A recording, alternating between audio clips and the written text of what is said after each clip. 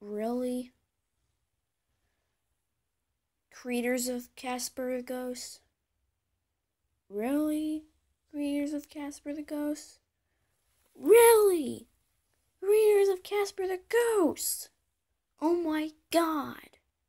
I can't. Oh my god. Oh my god. Oh my god. Yeah, today we're gonna rant on the Reef, aka shark bait. Oh my god. So yeah, it's about a fish named Pie, and he lived happily with his family in the Bay of Massachusetts in Boston.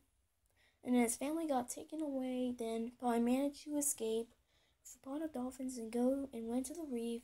When he grew up, when he went to the Reef, his friends were being bullied by a shark named Troy. That's the plot. Oh my god. Oh my god. Oh my god.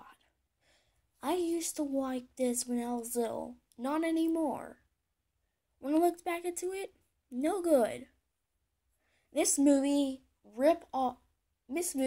was a rip off of Finding Nemo.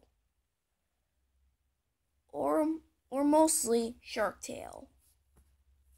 Why? Why? Why? Oh my god. There is too many Finding Nemo rip-offs. After the Reef, we had Izzy's Way Home. After Izzy's Way Home, we had The Adventures of Sammy and Co.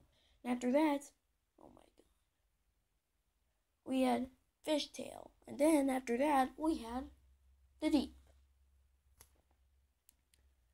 Oh my god. These Finding Nemo rip-offs will not stop. They should stop. Can they just stop? Oh my god.